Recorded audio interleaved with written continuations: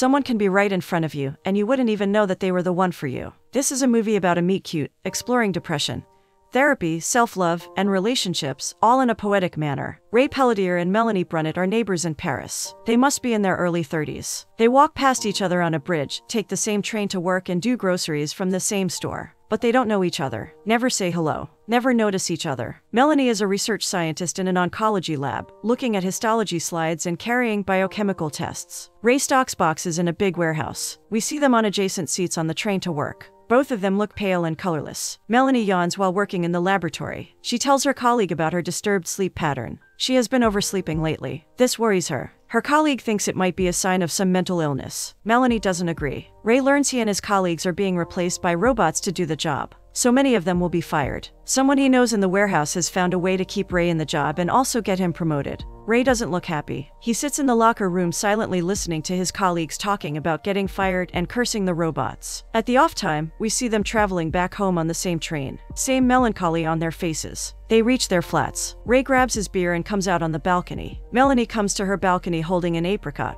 Their balconies are side by side, open to rail tracks in front and high buildings of Paris. Today Ray is supposed to meet the HR director from the warehouse. It is an interview for a promotion. The director asks him to define himself in one word. Ray doesn't know how to answer that. He talks incoherently and gesticulates. The director suggests the one word to be bubble, seeing Ray form a bubble with hand gestures. Ray is offended at the director for saying he is a bubble. The director is regretful and proceeds to the next question, asking Ray if he will choose to be a leader or follower in his position. Ray isn't making any sense with his answers. Meanwhile, Melanie is running the tests when she overhears his seniors talking. One of them says he doesn't find Melanie qualified enough to do a certain task. Melanie sees her coming to talk to her. He says she will be presenting her research findings to some board members and donors. Melanie looks nervous. She says she isn't qualified enough for such an important task, the exact words he had used in discussion outside. The senior says she can do it. Melanie nods in agreement. Both are in a pharmacy. Melanie is here to buy pills so that she can sleep less. Ray wants pills so that he can sleep properly. Later that night, Melanie takes her pill and sits in her bed to read her study material. She is yawning in no time and falls asleep.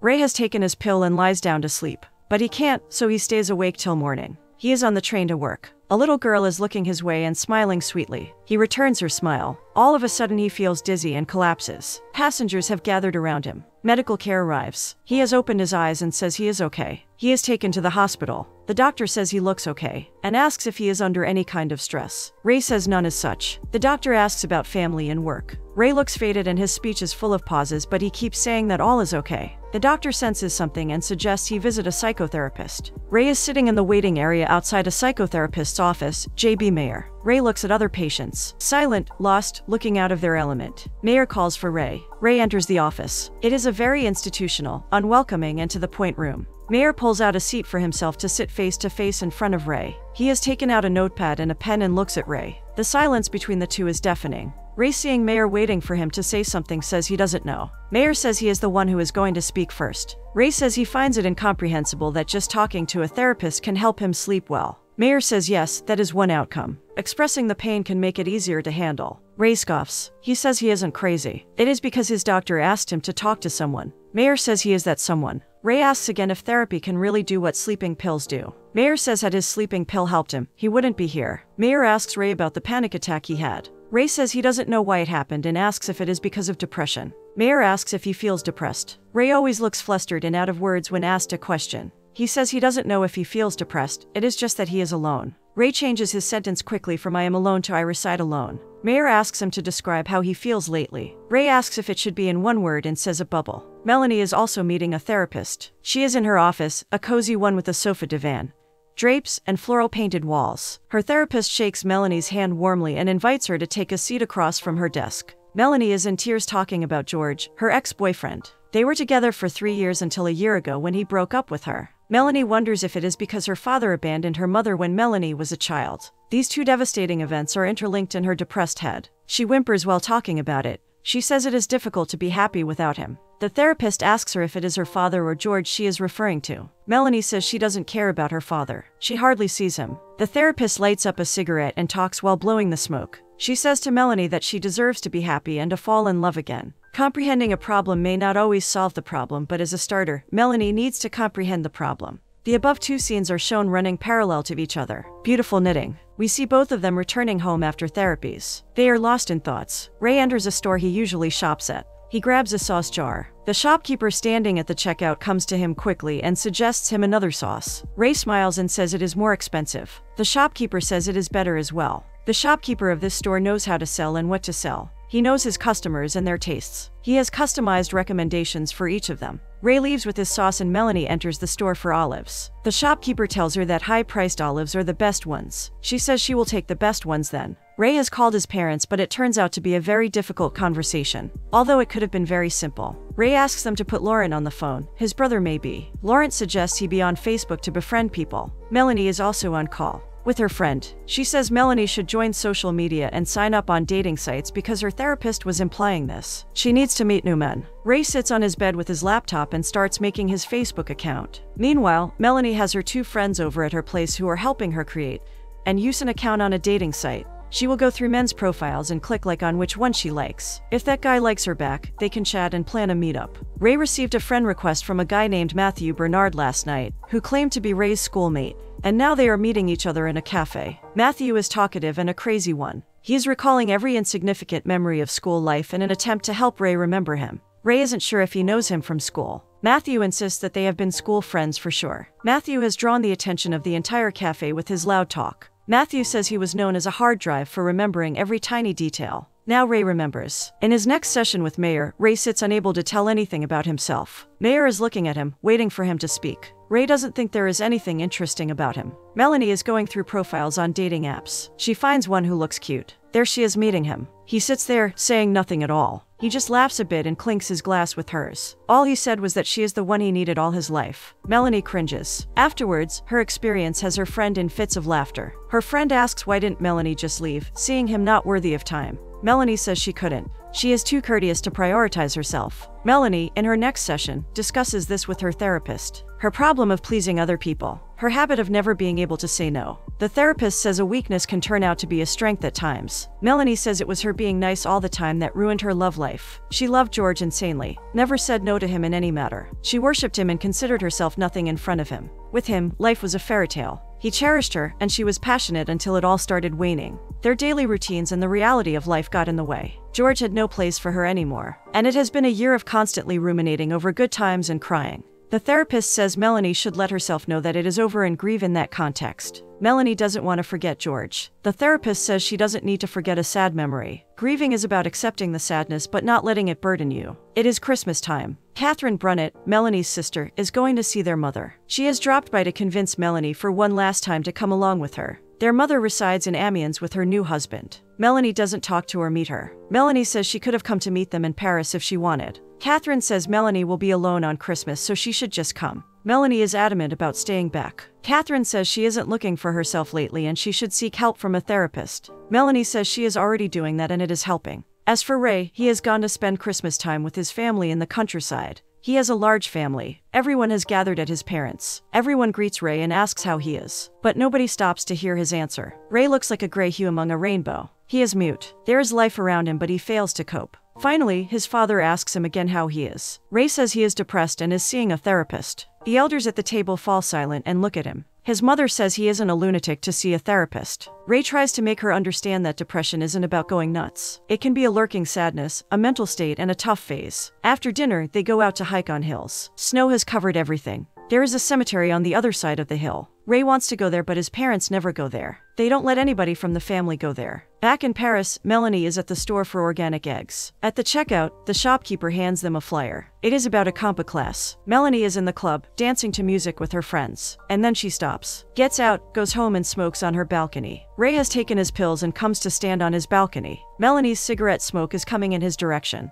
Ray wakes up from a nightmare, a disturbing dream where he is stuffed inside a box in a warehouse, and robots are working there. Ray gets up to answer the door knock. A neighbor is there to ask him to adopt an extra cat her daughters have. Ray refuses, but she thrusts the cat into his arms. The cat's cuteness melts him and he takes it. He plays with it and gets cat food from the store. The good one, based on the store owner's recommendation, of course. Melanie is in the bathtub lip syncing to a sad song. Ray hears it through the thin wall. He feels attracted to the lyrics and melody. Ray plays it. Melanie hears the same song being played on the other side of her wall. She is confused and amused at such a coincidence. Ray sees the cat trying to get out of the window. He pulls it back inside and asks it to stay with him. The next day, Melanie and Ray walk past each other on a bridge. Melanie is practicing her presentation with her colleague, who asks her to take it easy. There are still 2 months until then. Melanie is anxious since there are going to be almost 30 people in front of her to listen to her presentation. Ray has found a job at a call center. It is his first day and he is taking his first call under a senior's supervision. There is an old lady on the line who doesn't know her order details. Ray is kind and pays attention to her irrelevant talks. His supervisor instructs him to stay focused. He finds a lively and sociable girl in his workplace, Jenna. They are having lunch together at work. She says men are of 3 types. Nice but uninteresting like a chicken nugget.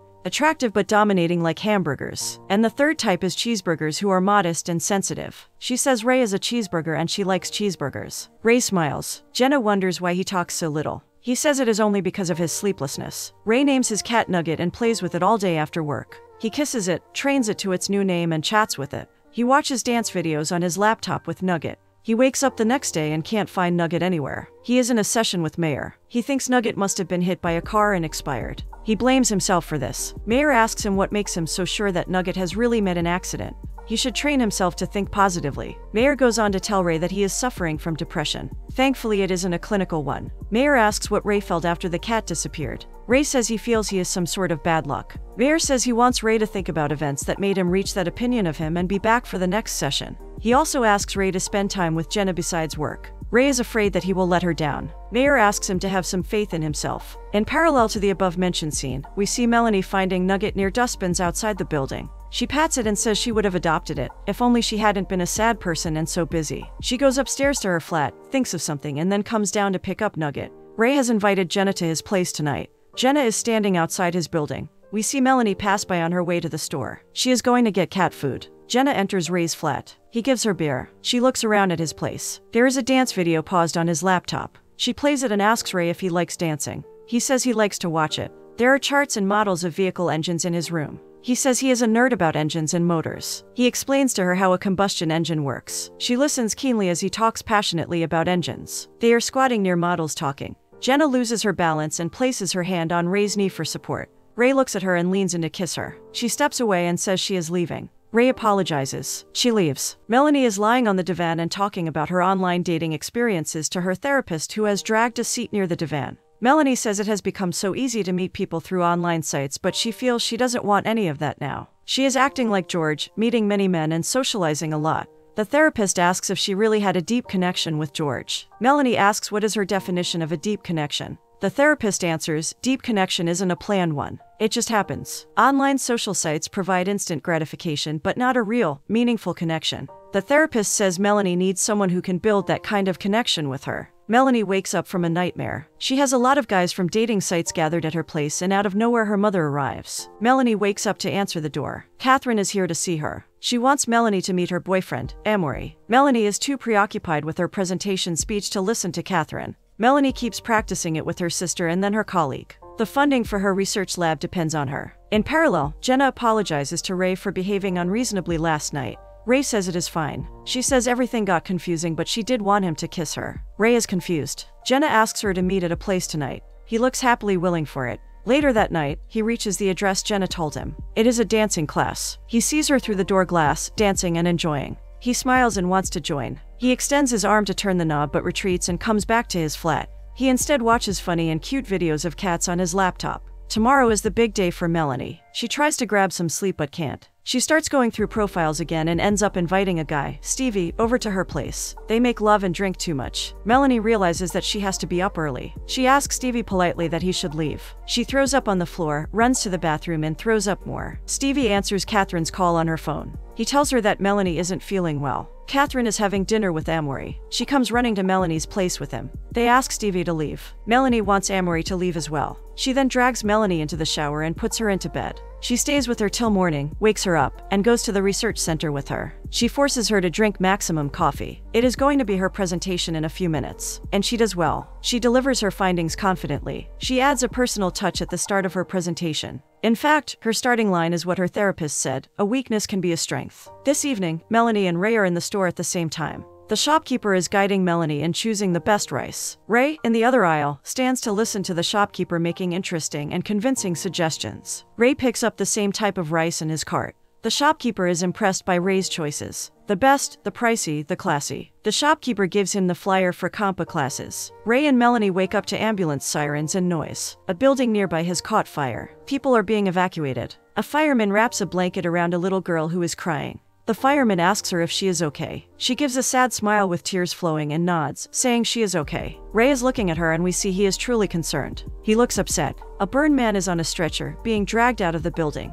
The little girl and her mother start crying at his sight. It is her father. The firemen say that he is alive and needs to be hospitalized. The mother hugs the little girl and both of them weep. We see tears roll down from Melanie's eyes. She and Ray are standing in the crowd near each other. They look distressed as if this is their pain. Melanie weeps, telling her therapist that she felt sad for the little girl crying for her father. She might not see him again. It brought memories to Melanie, the time when her father left them. She also wept like that little girl because she feared she would never see her dad again. The therapist asks why she doesn't go to meet her father. Melanie says he has his life with his new wife in the USA. The therapist points out that Melanie justifies her father's behavior but doesn't forgive her mother. Melanie says she doesn't know why she dislikes her mother more than her father. She does acknowledge that she has been a responsible mother in bringing her up. Ray weeps, telling Mayer that the little girl reminded him of his deceased sister. The girl was petrified but smiled when the fireman asked her if she was okay. Cecile was 7 years old when she was diagnosed with cancer. Ray was 10 then. On her last day, she gave a smile to Ray. Since then, Ray feels guilty about being alive while Cecile had to leave. He started thinking he is bad luck. Mayer says it is the very reason he left the warehouse job because he blamed himself for his colleagues getting fired.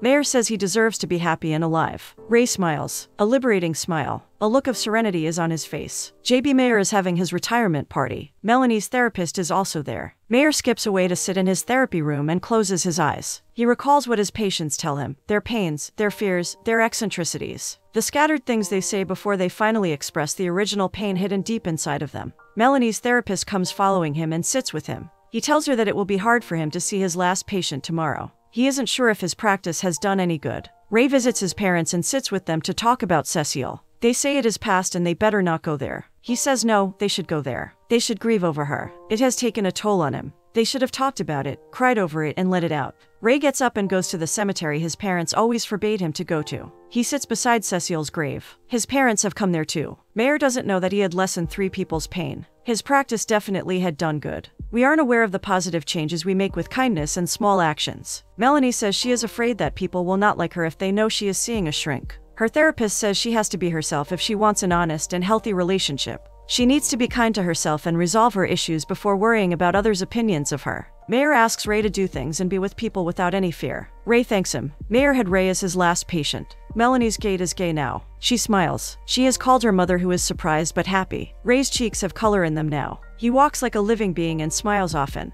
He does well at indoor rock climbing now. Ray is at the compa class. Melanie is there too. They are paired up to dance. The synchronization and the parallel happenings of their lives in Paris have come to a beautiful amplified result.